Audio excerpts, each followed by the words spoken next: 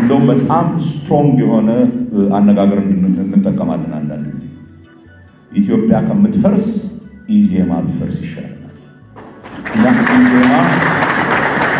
ኢዜማ ከኢትዮጵያ በላይ በዚህ ጉዳይ ላይ ከብልጽግና ጋር የሚያስማሙን ጉዳዮች ካሉ አብረን እንሰራለን አባሎቻችንን የምንነግረው ይለበድቧቸዋል አንዳንድ ጊዜ ያስሯቸዋል አንማማም ለዲሞክራሲያዊ ስርዓት የተከፈለው ክፍያ እኛ ዛሬ የምንከፍለዋለን ከ50 ዓመት በላይ የኢትዮጵያ ወጣቶች የኢትዮጵያ ሕዝብ ዲሞክራሲያዊ ስርዓት አመጣለሁ ብሎ የመከራውን ያየ አንድ ትውልድ እኮ አጥፍተናል ቢያን ስርዓት እንዴ ዛካኔ የተናገረውን ንግግርና እንትን ብትሰሙ ቲፒኤልኤፍ እንደው አንድ ድንጋይ እንኳን መወራወር አይችልም ይሄ ግጭት ሲፈጠር በቃ ሁሉ ነገር ናቢ ገፍተው ሆን ብለው ተዘጋጅተው ግጭት ያቀረበው ነገር እኛ ያለን በአይናችን ያየነው ይደበቅ ነገር መኖር የለበትም የኤርትራ ጦር ይውጣ የአማራ ሚሊሻ ይውጣ እኮ የሚሉን አገሮች አይደለም አገራቸው ውስጥ እንዲህ አይነት ችግር ገብቶ ሰው ሀገር ይሄዱ እኮ ማአት መከራ ያያባገሩ ያሳያሉ አዲስ አበባ በሚመለከት አዲስ አበባ የትኛው ነው ጥያቄ እኔ ሁልጊዜ ቢገርመኝ ከተሞች ይሰፋሉ ከተሞች ሲሰፉ ግን አንድ ድንበር አጥረህ ይሄ ከተማ የሚሰፋው እዚህ ድረስ ብቻ ነው ከዛ በኋላ ብሎ ነገር የለም አዲስ አበባ የትደርሳለች ተያይዛ የትም ልትደርስ ትችላለች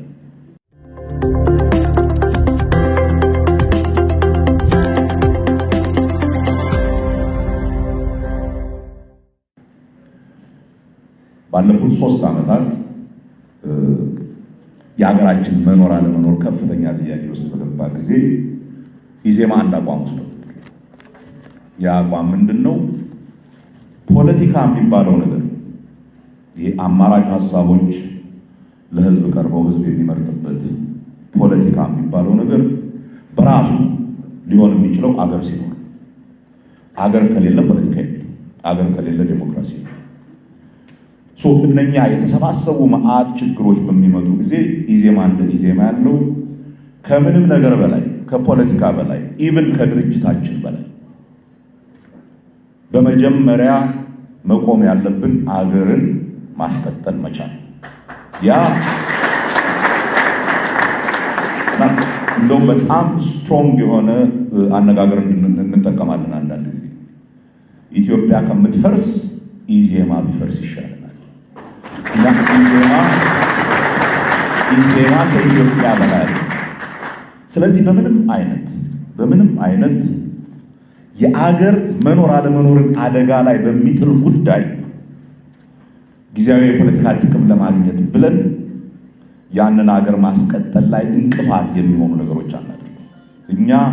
ያ ግልጽ የሆነ አቋም ለምን ነገር ኢዜማ አይፈርስም እኛ ጥያቄ አዲስ አበባን ለማሸነፍ ኢትዮጵያ ትፍረስ የሚባል ነገር ወይም ምንንም ለማሸነፍ የመጀመሪያው ጥያቄ ያለው 3 ዓመት አሁንም ገና እየቀጠለ ያለው ትልቁ ጥያቄ የአገር መኖርና አለመኖር ነው በዛ ዙሪያ ላይ ኢዜማ አገርን ለማስቀጠል ከሚፈልጉ ማናቸው ኃይሎች ጋር ብልጽግናን ጨምሮ ይሰራል ኢዜማ የአገራችንን እንትን አደጋ ላይ የሚጥሉ ማናቸውን ኃይሎች ይታገላል ይሄ ግልጽ አቋም በዚህ ጉዳይ ላይ ከብልጽግና ጋር የሚያስማሙን ጉዳዮች ካሉ አብረን እንሰራለን በዚህ ጉዳይ ላይ ከባልደራስ ከአብን ከሁሉም ጋር የሚያስማሙን ጉዳዮች ካሉ አብረን እንሰራለን ፖለቲካ የምናወራው ከዛ በኋላ ፖለቲካ አገር ከቀጠለች በኋላ ወደ ምን አቅጣጫ በምን መልክ ትሄድ በሚለው ላይ ዜናያን ነው ልዩነቶች ፖሊሲዎች የሚቀርቡት እሱ ግልጽ መሆን አለበት ሁለተኛው በጥቅሉ ግልጽ መሆን ያለበት አይደለም ኢትዮጵያ አይደለም እንደ ኢትዮጵያ ያሉ ሀገሮች ዲሞክራሲያዊ ስርዓት በትክክል መፍጠር ጫዋታ በጣም አስቸጋሪ ነው በጣም ኮምፕሊኬትድ ነው በጣም ብዙ ኢንትረስቶች እንትን የሚሉበት እነኛ ኢንትረስቶች እኮ ስለሚጋጩ ነው አገር እስከማፍረስ ድረስ የሚደርሱ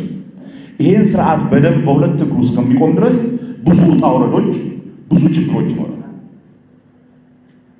ፈረንሳይ ዲሞክራሲያዊ ስርዓት ለመፍጠር በ1789 የፈረንሳይን አብዮት ካካሄደ በኋላ 100 ዓመት ፈጅቶበታል ዲሞክራሲያዊ ስርዓትን በትክክል መሬት ላይ ለማቆም ለምን ከዛ በፊት የነበሩትን ስርዓቶች ማስቀጠል የሚፈልጉ ኃይሎች አሉ በሁሉም በኩል ፋይት ያደርጋሉ በዚህ ነው ዲሞክራሲያዊ ስርዓትን መፍጠር አስቸጋሪ የሚሆነው ለዚህ ነው ዲሞክራሲያዊ ስርዓት ነን ይያሉ እንኳን ሁሉ ጊዜ ጥቅማቸውን ማስጠበቅ የሚፈልጉ ኃይሎች የሚፈታተኑት ያንን ዲሞክራሲያዊ ስርዓት በደንብ እንዳይፈጠር በኢትዮጵያ ላይ አሁን አንዱ የመጀመሪያው ጥያቄ ሁሉ ሪሊ ፍትሃዊ ምርጫ ይሆናል ወይ እንከን የለሽ ምርጫ ይሆናል ወይ እንደዛ ነው ነገር እንደዛማ ምንም እንደው ሁሉ ነገር አልጋ ባልጋ የሆነ ነገር ከሆነ ያ ዲሞክራሲያዊ ስርዓት ኦሬዲ ተቋቁሟል ማለት ነው መስጥቷል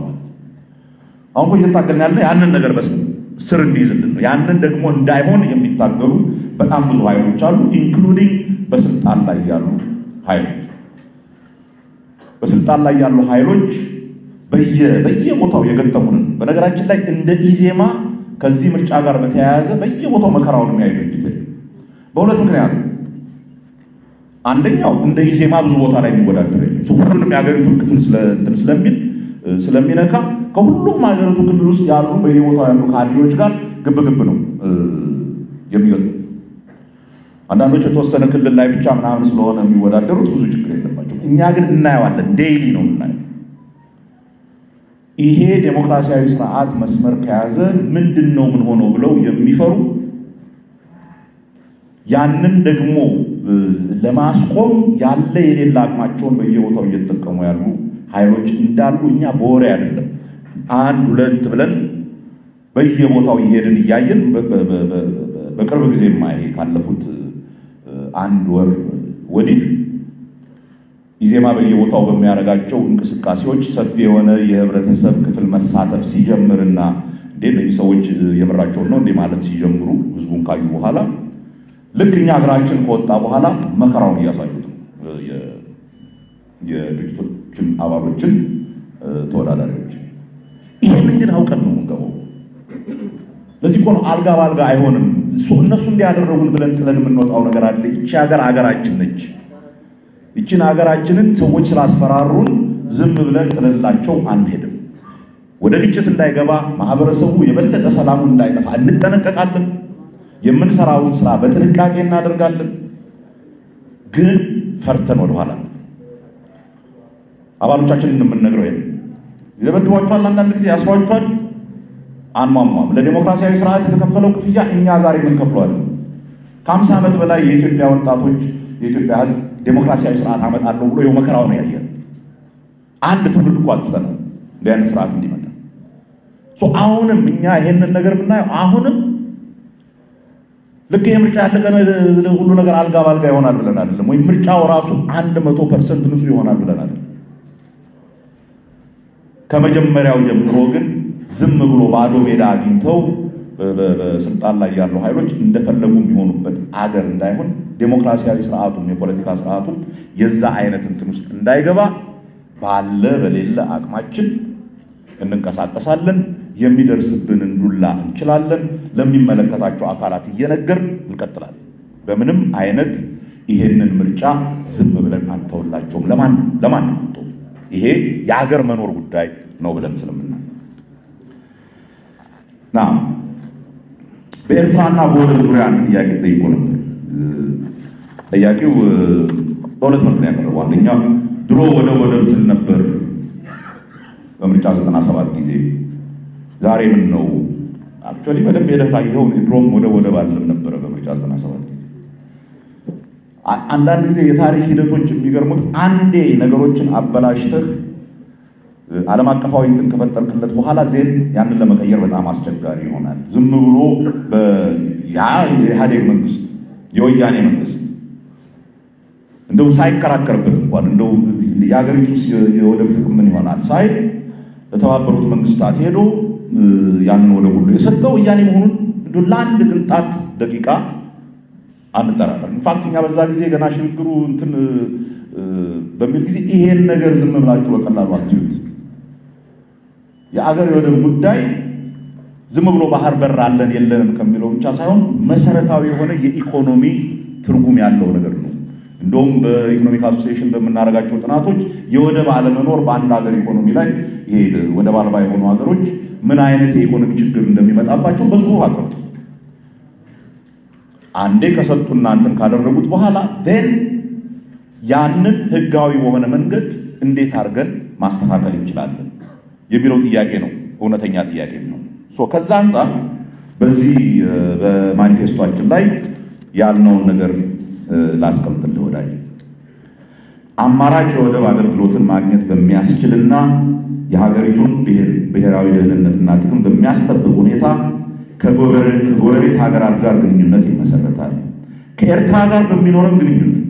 የኢትዮጵያ ብሔራዊ ደህንነትና ጥቅም ባስጠበቀ መልኩ የተቃኘ እንዲሆን ይደረጋል ለቀጠናው ሰላምና የጋራ ደህንነት ማስጠበቅ በሚያስችል ሁኔታ ላይ ከቀጠናው ሀገሮች ጋር በትብብር ይሰራል የወደብ አስፈላጊነት እናምናለን በትብብር እንሰራለን ምንም አይነት ቀዳዳ ያለው ህጋዊ ዓለም አቀፍ ደረጃ ህጋዊ መንገድ ካለ ያንን እንከተላለን የትግራይ ህዝብ በሚመለከት ከዛ ጋር ያያይዘ የኤርትራ ወታደሮች ይውጣሉ አላችሁ ኦልሬዲ አላላችሁ ያው በደል ሲደርስ የሚለው አይደለም ካውሰር ቅድም ብለዋለች ከማንም ድርጅት በፊት መግለጫ ያወጣ ነው መግለጫ ማውጣት ብቻ ሳይሆን የራሳችንን አጣሪ ቡድን ልከን ይሄ አሁን በቲፒኤልኤፍ ዝም ብሎ የሚወራውን ጠቅላላ እዛ ቦታ ላይ የደረሰው በደል ሁሉ በኤርትራ ጦርና በኢትዮጵያ ጦር ብቻ ነው የሚለውን ትርክት ተን ከማይካድራ ጀምረን ማይካድራ ላይ የተፈጸመውን ዘግናኝ ወንጀል የፈጸሙት እነማን ናቸው የሚለውን አጣርተን የዓለም አቀፍ የሰብአዊ መብቶች ያን የጠየቅነው አይ ቲንክ የመጀመሪያው ነን ይመስለኛል ያኔ እንትን ሲባል የኢትዮጵያ ሰብአዊ መብቶች ኮሚሽን እና ዓለም አቀፍ የተባበሩት መንግስታት ኮሚሽን በጋራ በዛ ባሉ ኢትዮጵያውያን ላይ የተፈጸሙት በደሎች ሁሉንም አጣርተው ኃላፊነት የሚወስደውን አካል ላይ ልተው እነኛ ኃላፊነት የሚወስዱ አካላት በህግ ይጠየቁ ብለን አቋም ወስደን ነው ከዛ ውጪ ግን እዛ አካባቢ የነበረው ያው በዚህ ሰሞን አይ ቲንክ ጻድቃን ነው መሰለኝ ጻድቃን የተናገረውን ንግግርና እንትን ብትሰሙ ቲፒኤልኤፍ እንደው አንድ ድንጋይ እንኳን ይወረወር አይመስልም ይሄ ግጭት ሲፈጠር በቃ ሁሉ ነገር ናቢ ገፍተው ሆን ብለው ተዘጋጅተው ግጭት ያደረጉ አድርጎ ያቀረበው ነገር እኛ ያንን በአይናችን ያየነው የኢትዮጵያን ሰራዊት በተኛበት ቦታ ሄደው ከጨረሱ በኋላ በአሸባሪው መኪና መንገድ ላይ የተማረኩትን እንኳን ወታደሮች በላያቸው ላይ ሲሄዱ ከቆዩ በኋላ አዚፍ ምንም ነገር እንዳላደረጉ አዚፍ ዝም ብሎ የጥቃት ሰለባ ብቻ እንደሆኑ አዚፍ ለዚህ ሁሉ በትግራይ ውስጥ ለተፈጠረው ችግር ከጦርነቱ በኋላ ዋና ተጠያቂ ህወሓት መሆኑ ረስቶ ሁሉን ነገር ልክ በደል የደረሰበት ይሄ ጅራፍ ራሱ ገርፎ ይጮሃል እንደሚባል እንደዛ አይነት ነገር በምንም አይነት ተቀባይነት የለውም ኢትዮጵያ በኤርትራ ጉዳይ ላይ የወሰድነው አቋም ኤርትራ ጦር ይውጣ አይውጣል እኛ የምንለው ኢትዮጵያ ሀገራዊ ደህንነቷንና ሉዓላዊነቷን ለማስከበር ይጠቅመኛል ብላ ያሰበችውን ምንም ነገር ከጎረቤት ሀገር ጭምር ጋር መረዳዳት መብቷ ነው ማንም ሊነግራት አይችልም ከመጀመሪያው ወቅቱና የኢትዮጵያ መንግስት ችግር በኤርትራ ጉዳይ ላይ ችግር ያለው የኢትዮጵያ ጦር እንደዛ በተኛበት ወደ 60-70% የሚሆነው የሀገራችን ጦር በተኛበት እንደዛ አይነት አደጋ ሲደርስበት በዛን ጊዜ ያለው ሉዓላዊነታችንን ለማስከበር የጎረቤት አገር እገዛ የሚያስፈልገን ከሆነ ዘን ፊት ለፊት እኛ የኤርትራን እርዳታ ጠይቀናል የኤርትራ ጦር ደግሞ እዚህ መጥቶ በሚንቀሳቀስበት ጊዜ ሉዓላዊነታችንን ለማስከበር እንዲህ አይነት የኦፕሬሽኑ በምንም አይነት ሲቪሊያንን በማይጎዳ መልኩ ኦር ዋቴቨር መሰረት አብሮ መንቀሳቀስ አለበት ብሎ ፊት ለፊት መናገር አለበት ነው እኛ ምንም የሚደበቅ ነገር መኖር የለበትም የኤርትራ ጦር ይውጣ የአማራ ሚሊሻ ይውጣ እኮ የሚሉን አገሮች አይደለም አገራቸው ውስጥ እንዲህ አይነት ችግር ገብቶ ሰው ሀገር ይሄዱ እኮ ማአት መከራ ያለው ያሳያሉ ያለማት ህግ ለነሱ ብቻ ሲፈልጉት የሚሰራ ለሌላው ማይሰራ እንዲህ አይነት በግፊት ለማንበርከክና ይሄንን ያገራችንን አንድነትና ሉዓላዊነት ለማድረግ የሚደረግ ጥረት በምንም አይነት ቅድም መጀመሪያ ካልኳችሁ ለኛ ከዛ በላይ ጉዳይ ያንን በሚመለከት ያለን አቋም ግልጽ ነው። አሁን ወደፊት የኢትዮጵያ ጦር ምን እንደሆነ አቅሙ ምን እንደሆነ እኛ በዝርዝር አናውቅም፣ መንግስት አይደለም። ግን ኢትዮጵያን አንድነት ለማስጠበቅ ኢትዮጵያን ሰላም ለማምጣት እርዳታ ያስፈልገኛል ብሎ ካመነ መንግስት ለብቻችን ለጊዜው ምንችለው አይደለም ካለ አሁንም ወደፊትም የሀገራችንን ሉዓላዊነት ለማስጠበቅ ከማንም እርዳታ ማግኘቱን መቀጠል አለበት ብለን እናምናለን። ይሄ ምንም ያ ግን በምንም አይነት ዜጎቻችንን ሊጎዳ በማይችል መልክ መሆኑን ማረጋገጥ እንዲህ አይነት ኢሰብአዊ የሆኑ ነገር የሚፈጽሙ አካላት ካሉ እነሱን ለፍርድ ማቅረብ በቅርብ አይ ቲንክ አቃቤ ሕጉ ያለው ወደ 45 ነው ምናምን የሚሆኑ የጦር እንትኖች እንደዚህ አይነት ወንጀል ሰሩ ብሎ ለፍርድ ማቅረብ እንዲህ አይነት ነገር መቀጠል አለበት ብለን እናምናለን። and we have to get to the bottom of it ዝርዝሩን በደንብ አድርገን አውጥተን የውሸቱንና እንትኑን ለይተን አሁን አንዱ እንደምታውቁት ሶሻል ሚዲያ ላይ የትኛው እውነት የትኛው ውሸት እንደሚሆን አይታወቅም። የአክሱም ጽዮን በዓል ላይ 1000 ሰው ተገደለ ሲቪሊያን ይላል ብትፈልገው ያለት የምታየው ቴሌቪዥን ላይ አክሱም ጽዮን ሲከበር ነው እንጂ ጥይት እንኳን ሲተኮሳል እንደነኚህ አይነት የእብደት እንትኖችን ይዘን ሳይሆን በእውነት ላይ ተመስርተን አጣርተን በዛ እውነት ላይ ተመስርተን ችግር የፈጠሩት ላይ እርምጃ መውሰድ ይገባል፣ ህጋዊ እርምጃ መውሰድ ይገባል ያስባል። ህገ መንግስቱ በሚመለከት በምን መልክ ይቀየራል የሚለውን ካሉት አማራጮች አንዱ አቅርባለች። የመሬትን ጉዳይ በላይ መልሶታል። አዲስ አበባ በሚመለከት አዲስ አበባ የትኛው ነው የሚለው ጥያቄ እኔ ሁልጊዜ የሚገርመኝ ጥያቄ ከተሞች ይሰፋሉ። ከተሞች ሲሰፉ ግን አንድ ድንበር አጥረ ይሄ ከተማ የሚሰፋው እዚህ ድረስ ብቻ ነው ከዛ በኋላ ብሎ ነገር የለም። ውጭ ሀገር ከኖራችሁ እኮ አይሚን ዋሽንግተን ዲሲ አጠገብ ዋሽንግተን ዲሲ የት ነው ስትሉ እንደውም የሚወራው ዋሽንግተን ሜትሮፖሊታን ኤሪያ ከቨርጂኒያ አለ፣ ከሜሪላንድ አለ፣ ራሱ ዋሽንግተን አለ። የአድሚኒስትሬቲቭ ዲፈረንስ ካልሆነ በቀር አንዱ ከአንዱ እየተጠቀመ የሚሄድበት ነገር አዲስ አበባ እየተደርሳለች ተያይዛ የትም ልትደርስ ይችላል። ጥያቄው ግልጽ የሆነ ሁሉም የሚሰራውን የሚያውቁበት አድሚኒስትሬቲቭ እንትኖቹ ክሊር ነው ማን ነው የሚመለከተው እዛ አካባቢ ያለው አድሚኒስትሬሽን በሚለይቶ የሚካሄድ እንጂ ልክ አጥም እንደታጠረ እስኪ ንገረኝ ኤግዛክትሊ የቱ ጋር ነው የሚቆመው አዲስ አበባ ብትለኝ አዲስ አበባ የትም መቆም የለበትም ነው መስፋት እስከቻለ ድረስና ህብረተሰቡ ከዛ መጠቀም እስከቻለ ድረስ በሚሰፋ ጊዜ እኮ ከተማ የአካባቢው ህዝብ ይጠቀማል። እኔ በነገራችን ላይ የኦሮሚያ ልዩ ጥቅም ሲባል ማውሱ በአካባቢው ያለው የኦሮሚያ ገበሬዎች በአዲስ አበባ መስፋፋት እንደ ከተማ እየሰፋ መሄድ ይጠቀማሉ ይያስባል። በዛ ጉዳይ ላይ ከአካባቢው መስተዳድሮች ጋር ተወያይቶ ይደረጋል። ሜሪላንድና ዲሲ አስተዳደሮች ቁጭ ብለው ይነጋገራሉ በጋራ መስራት ያለባቸው ፕሮጀክቶች ጋር እሱንም እንነጋገራለን እኛ። ከዛ ውጪ የተለየ ጥቅም ለአንድ ዘር ወይ ለአንድ ብሔር የሚሰጥ ጥቅም የሚባል ነገር የለም። ይሄ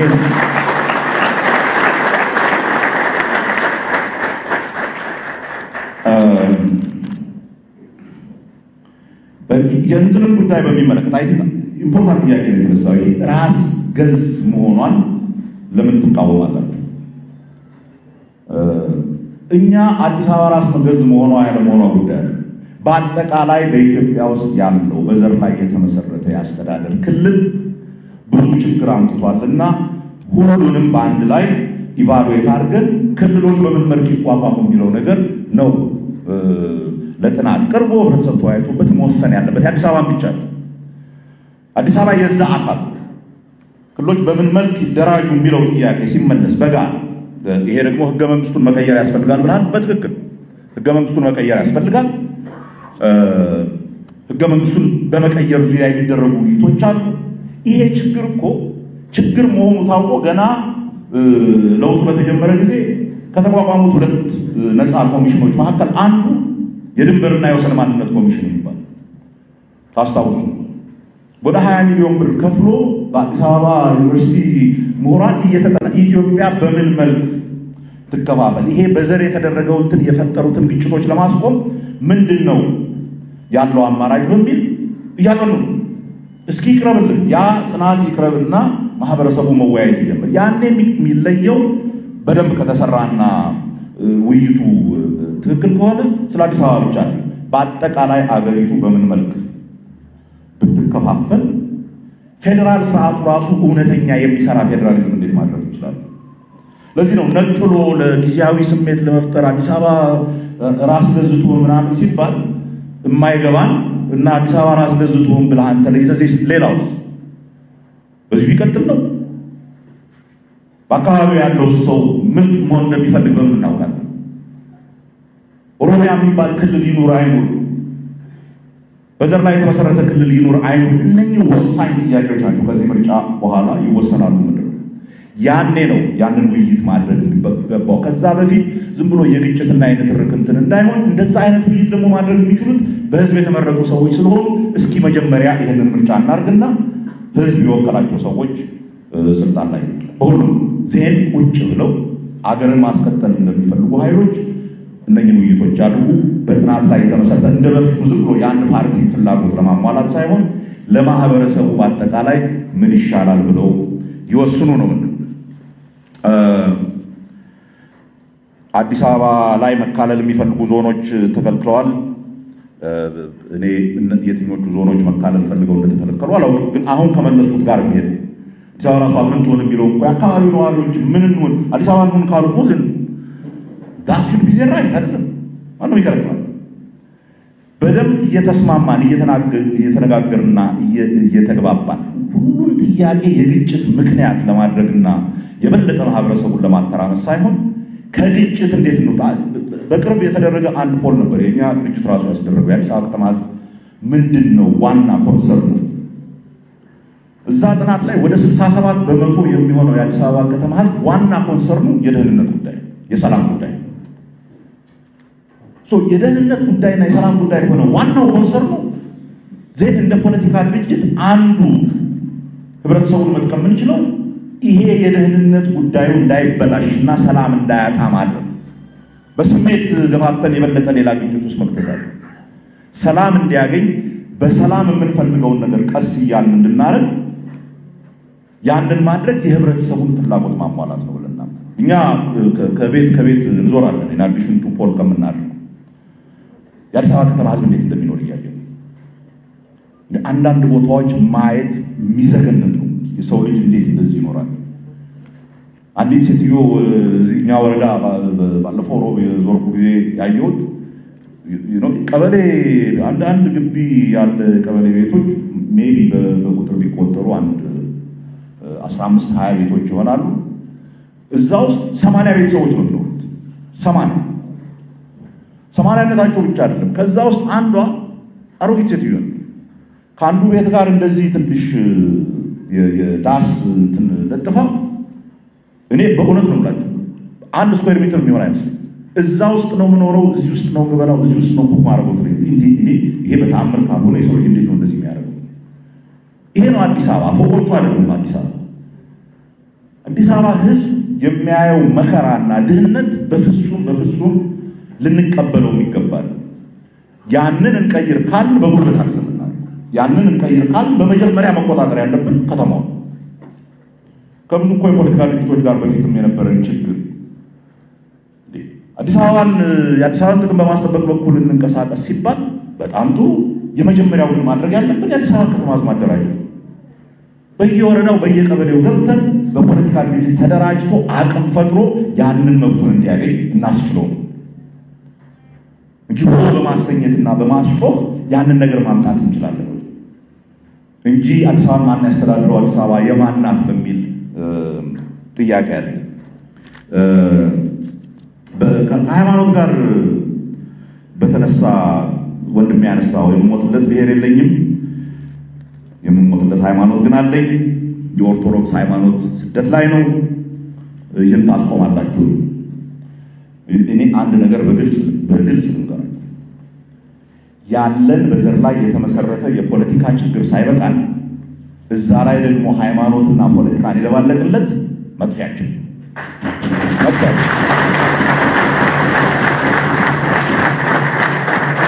አንዱ ትልቅ ሳችን መጥፋችን ያለው ይሄ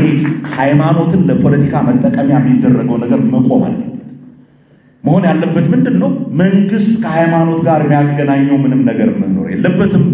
ሃይማኖቶች በነፃነት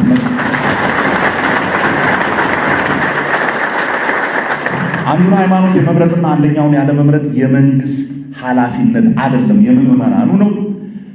ቤተክርስቲያናቸው ላይ ወይም መስጊዶቻቸው ላይ የሚፈጠሩ የሃይማኖት ጋር የተያያዙ ችግሮች ካሉ እነሱን የመፍታት የራሳቸው ጉዳይ ነው። መንግስት ከሃይማኖት እጁን ሙሉ ለሙሉ ማንሳት አለበት ነው። ዊዛውት ዳት ዴሞክራሲ ይላል። ሶዮን ከዛ ባሻገር የመንግስት አንድ ትልቅ ኃላፊነት የሁሉም ማህበረሰብ የፈለገ ሃይማኖት ይከተሉ የፈለገ ብሄር ይሁኑ ምን ይሁን ደህንነታቸውን ማስጠበቅ ዜጎች ስለሆኑ የሚደረግ ነገር ነው። therefore አንድ ኦርቶዶክስ ኢትዮጵያዊ ዜጋ ተሰባስቦ ሃይማኖቱን በሚያከብር ጊዜ ኢትዮጵያዊ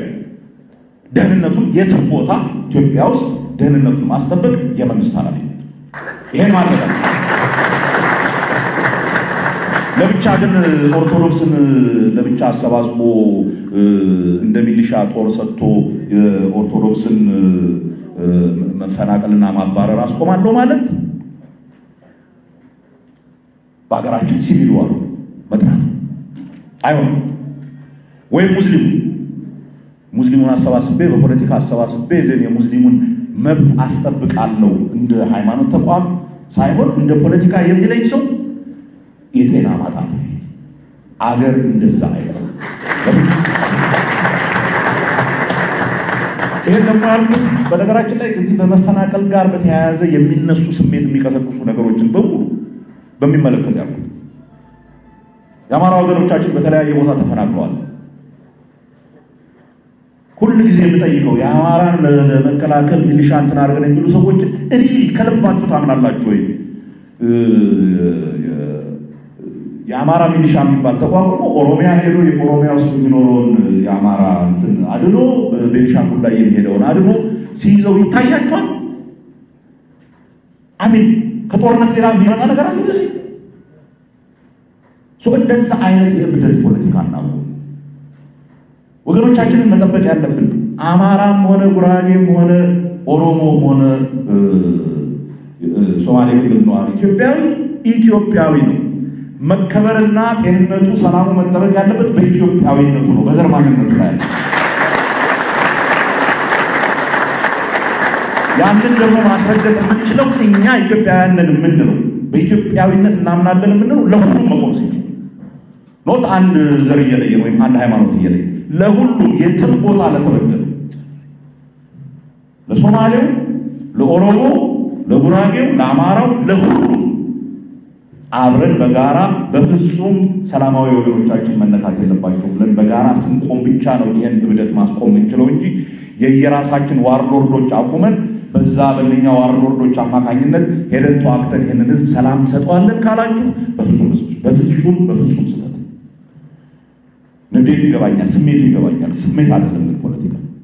ፖለቲካ የሚሆን ነገር መስራት የሚሆን ነገር ማድረግ በስሜት ማመቀስቀስ ማንንም መቀስቀስ ይችላል። ህብረተሰብን እሳት ውስጥ መክተት ይችላል በስሜት ቀስ ከዛ እንውጣ። በቂ እሳት ነዶብናል። እዚያ አስበን በብልሃት የሀገራችንን አንድነት በሚያስጠብቅ የህዝባችንን ሰላም በሚያስጠብቅ መልክ እንሄድበት። ጊዜው በብልሃት የምንንቀሳቀስበት እንጂ በጩኸትና ስሜትን በመቀስቀስ የምናረጋው አይደለም። ባህር ዳር ለወጣቶች ያልኩትን ነው የምነግራቸው። አሁን እኛ በ66 የሰራነውን ስህተት አትድገሙ። እኛ ያለኛ አዋቂ የለም ብለን ከኛ በላይ ማርክሲስት የለም ብለን